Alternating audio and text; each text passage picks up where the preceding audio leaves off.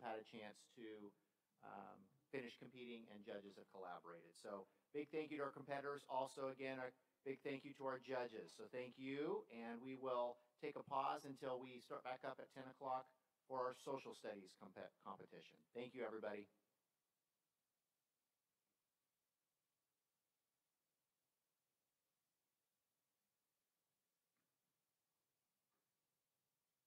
All right, we ready?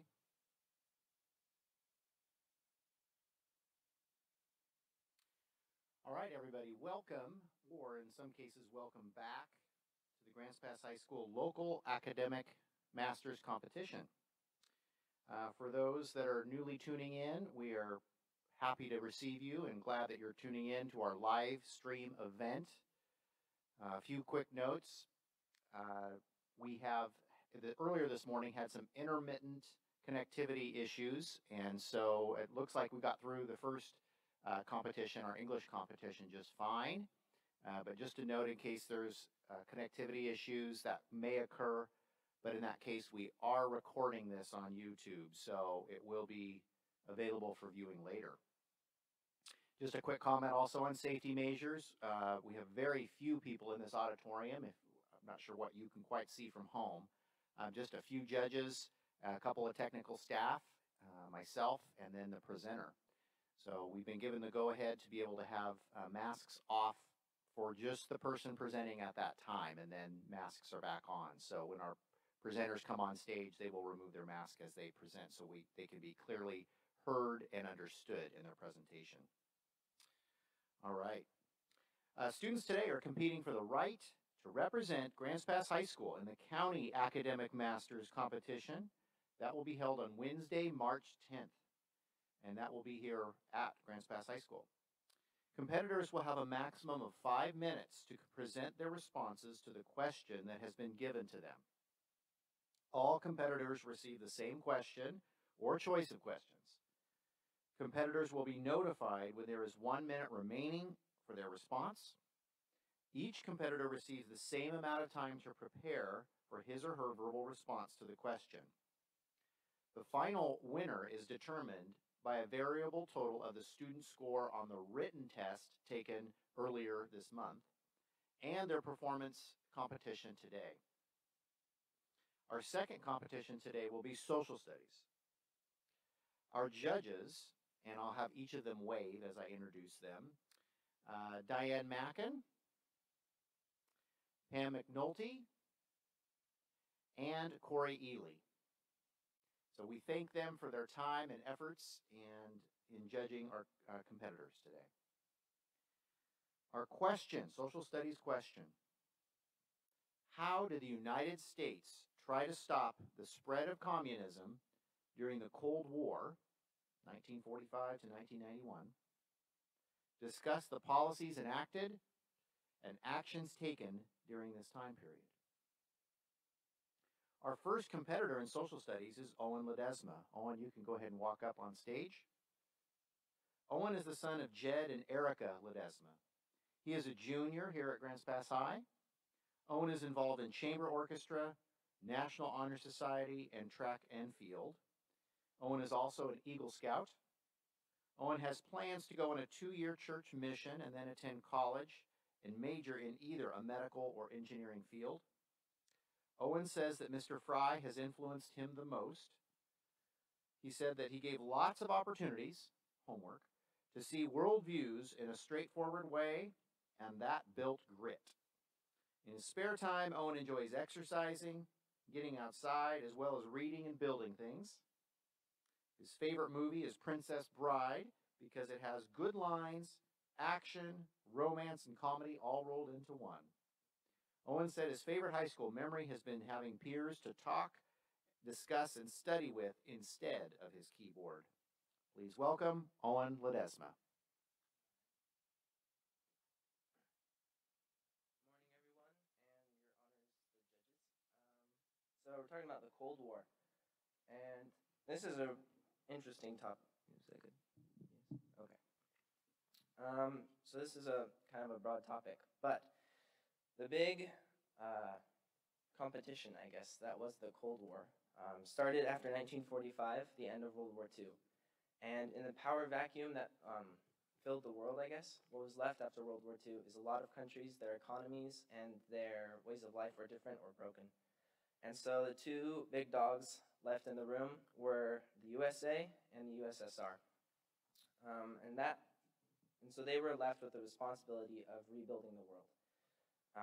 So they disagreed on that. A lot of it had to do with the differences between how to set up governments in Eastern Europe and the rest of the world.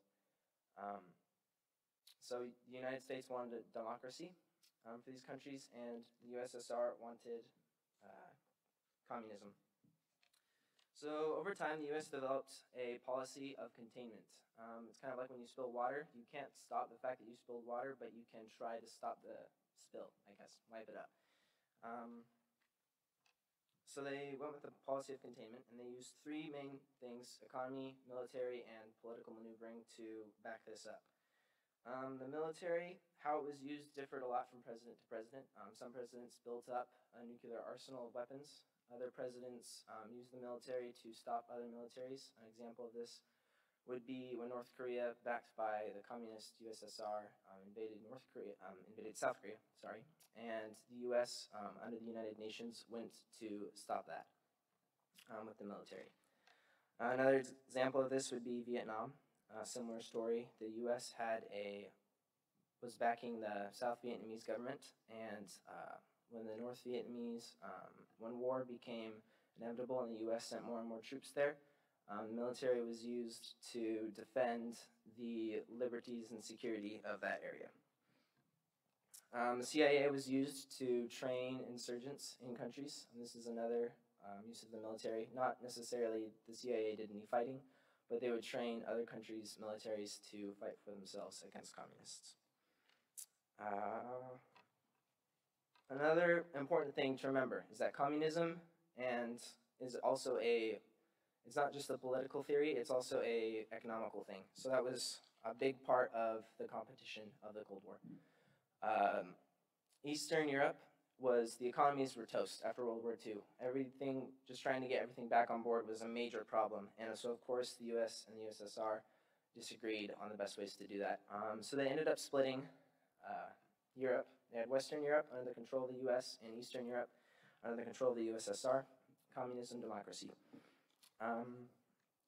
Berlin was also split in half, West Berlin and East Berlin, West being under the control of the US.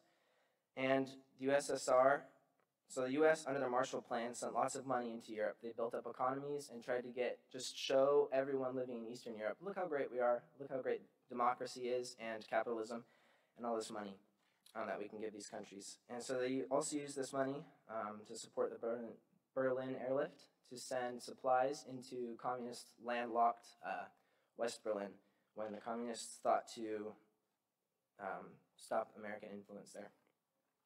Political maneuvering, a lot of this happened with different threats. There's a lot of threats, compromises.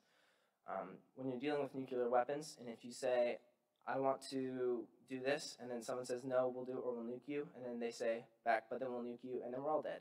So that stopped a lot of conflicts from happening in the first place. The space race was a big part of this, and a good example of the compromising would be the Cuban Missile Crisis. The United States used political leverage to remove USSR-backed missile silos from Cuba, and they did this exchange for removing some missiles from Turkey that were placed there by the U.S. So in conclusion, to wrap up, the USSR and the USA, that's us, both used their militaries, their economical and political influence to shape the world after World War II, and the world that they made is the world that we live in today. And that's all. Thank you.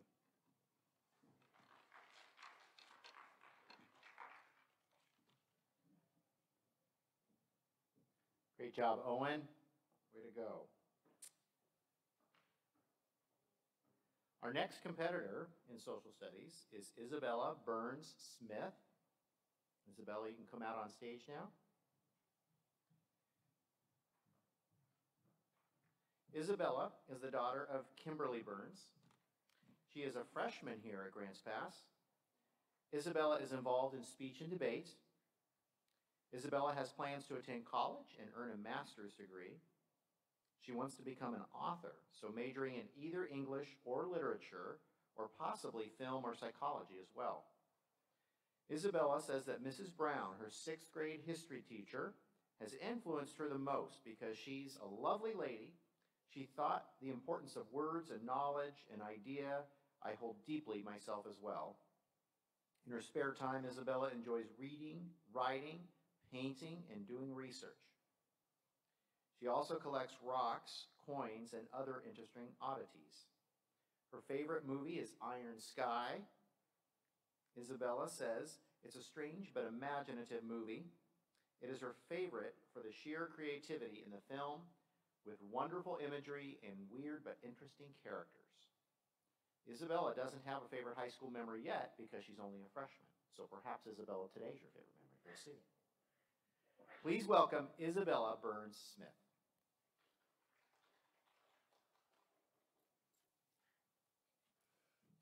Hello. The Cold War itself had a grandiose effect on the modern era, and the tension from the war itself, now 30 years over, still has left a great scar on America's relationship with previous and current communist countries. And just as the Communist Party fueled their own fires with propaganda supporting themselves and casting shadows on those against them, so did the Americans, publishing their own anti-Russian propaganda. Although the war was a cold and long one, mounting nuclear arsenals on both sides raised to almost boiling tensions to then become red hot. Now, with nuclear power unrivaled and unchecked, it would lead to chaos, each side with more than enough power to wipe the earth clean. With these things in mind, it comes as no surprise that even though the war was a mostly quiet thing, happening, but not the core thing on the minds of everyone, like wars before and during its period. Its impact on our current worldwide climate and political climate is still evident.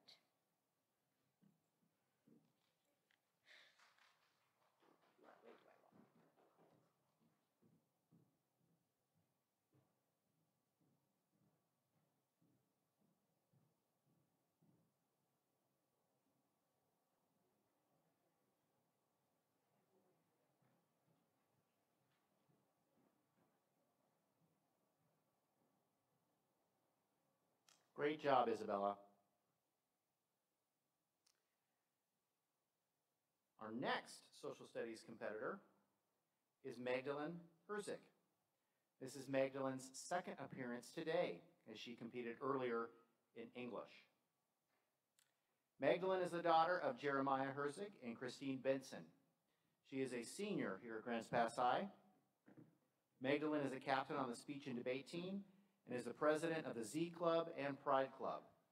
She is also involved in theater, craft and origami club, book club, and has participated in the state of Jefferson scavenger hunt.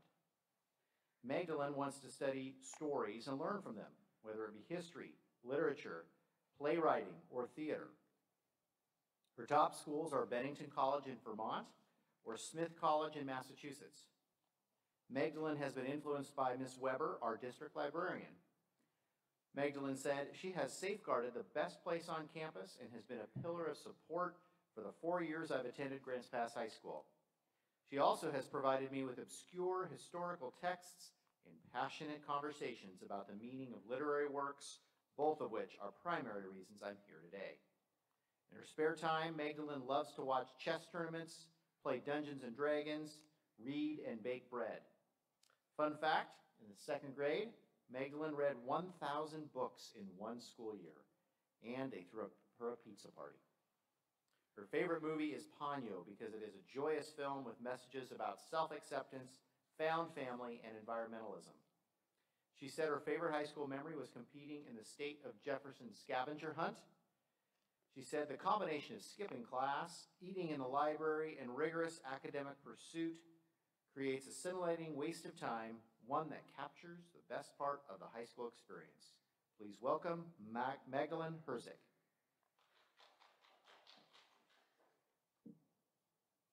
So, the Cold War is this incredibly interesting part of American history, especially in shaping the American identity. Before I get into the whole stopping communism thing, I want to discuss what happens in America, specifically with the American people. So the first thing that comes to mind usually when you think about the Cold War is like the Red Scare, targeting influential people, suspecting them of communist behavior, and ruining their lives. McCarthyism didn't affect the everyday American as much as the famous and powerful, but psychologically and sociologically, this essentially put the nail in the coffin and was the confirmation of the American individualist worldview. Individualism, as opposed to collectivism, is the value of one's own goals above the goals of the group. And this is something that has shaped the American identity ever since the Cold War. It's also an incredibly capitalist way of living your life, which I find incredibly entertaining. But overseas, the United States and the USSR would channel their resources into what were considered third world nations. That's a little bit of an outdated term, but it emerged during the Cold War. So, and these nations were dependent upon location. So, the USSR would try to get countries that were closer to America, and the US would try to get countries that were, or try to influence countries that were closer to the USSR. And this was both a symbol of economic prosperity and power, but the US and the USSR would use these puppet countries and fight puppet wars. I think one really good example of a war that started because of like US-USSR influence is the Korean War. Korea is very close to some greater Soviet powers. So the US was influencing Korea, and that essentially started the Korean Civil War, which fractured Korea into North Korea and South Korea. And it was during the Cold War that the CIA started its still standing tradition of overthrowing communist governments, socialist governments, whatever. The CIA tried so hard to assassinate Fidel Castro that some of their attempts were just incredibly ridiculous.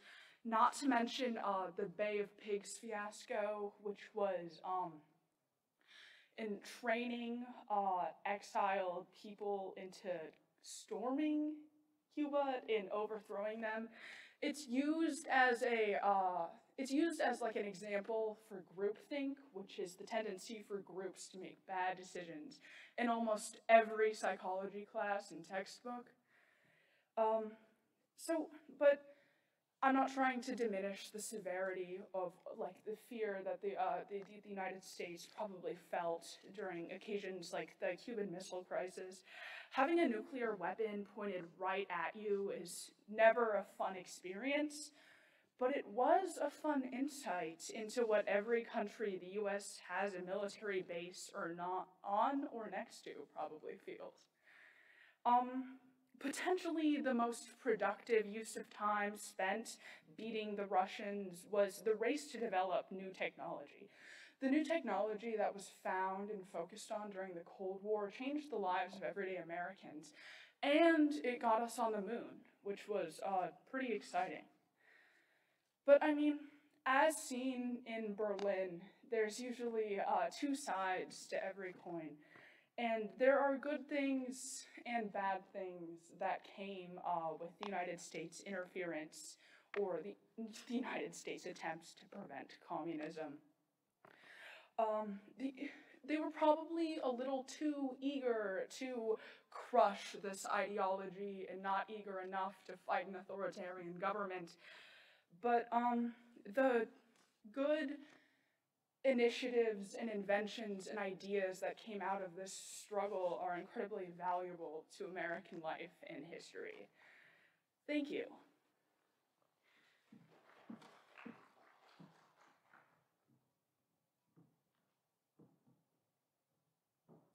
Great job, Magdalene. Very good. Our last competitor in social studies is Henry Goff. Henry is the son of Rachel and Robert Goff.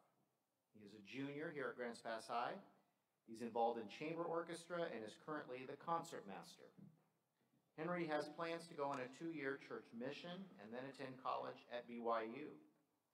Henry couldn't just pick one teacher who has influenced him the most. He said that they have all influenced me in different ways to make me the person I am today. In his spare time, Henry enjoys playing his violin, reading, and being outside. His favorite movie is Star Wars, The Empire Strikes Back, because he's a huge Star Wars fan, and this is the best movie of them all. Fun fact, Henry qualified to compete in music, social studies, and English. He was only able to compete in 2 this year and chose social studies and music. Please welcome Henry Goff.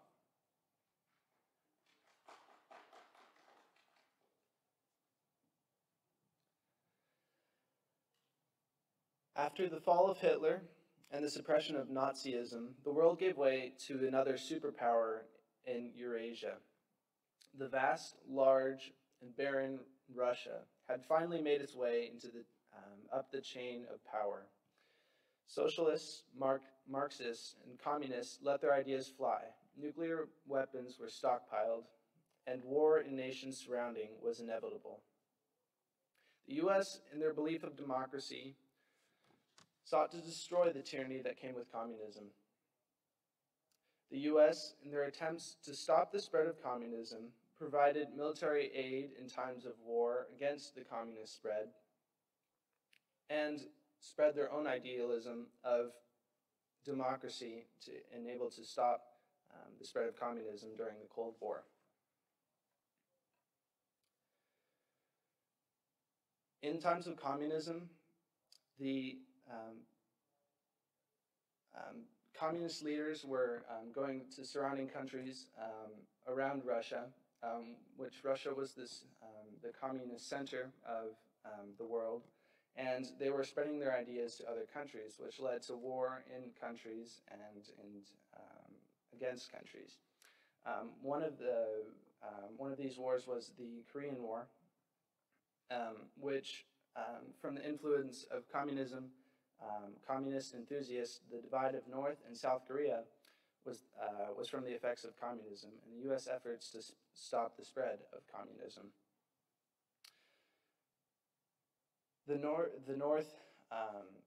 North Korea allied around a communist leader to try and take over the entirety of Korea.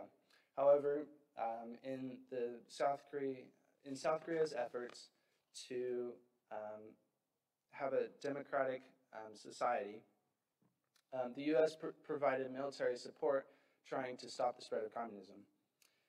And although this led to part of Korea still under the influence of communism, the U.S. did, to a point, stop the spread of communism. Another example is the Vietnam War. From the attacks of the Viet Cong, which was a communist party and regime, Vietnam was endangered of being lost to communism, and therefore the U.S. also provided support to try and stop the spread of communism. As well as providing military aid, the U.S. also tried to spread their own idealism to combat the idealism of communism that was coming from Russia at the time. In Central American countries, they sought to spread revolutionism and democracy to try and change governments and to be more like the U.S. in a way that it's a democratic republic. This also happened within South Korea, as the U.S. tried to supported the spread of democracy in this region, and ultimately ended up succeeding to a point in spreading this democracy in combat with the spread of communism.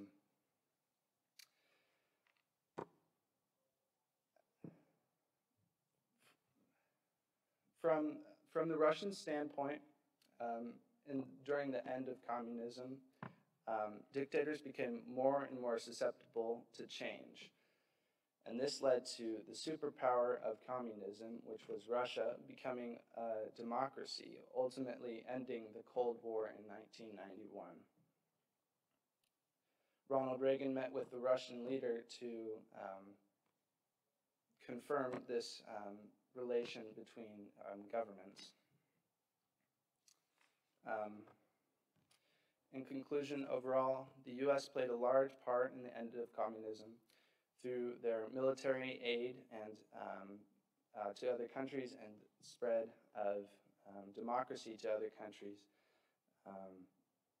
Ultimately, Russia became a democracy and ended the Cold War, leading the United States to have a big effect on the outcome of communism. Thank you.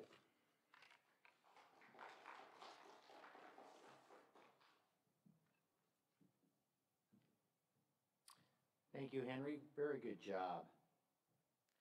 At this time, I would like to bring the 4 competitors for social studies back on stage and congratulate them on a job well done. Owen Ledesma, Isabel Burns-Smith, Magdalene Herzig, and Henry Goff. We'll get them up on the center of the stage, and we're going to get a picture of them and get this moment recorded on camera.